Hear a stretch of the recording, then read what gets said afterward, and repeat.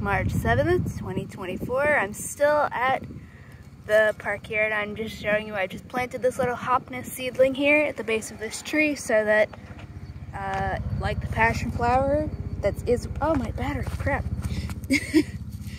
Dropped my camera battery, it's not good. Yeah, so hopefully this will survive and grow whatever bush wants to grow here. And you'll be able to collect some Hopnis seeds hopefully this year. I don't know how long it takes them to grow. But I'm posting this on iNaturalist. It's a captive observation. So, because I'm planting it and not just wild. But yeah, hopefully you'll be able to come here and see it when it's bigger. Bye-bye.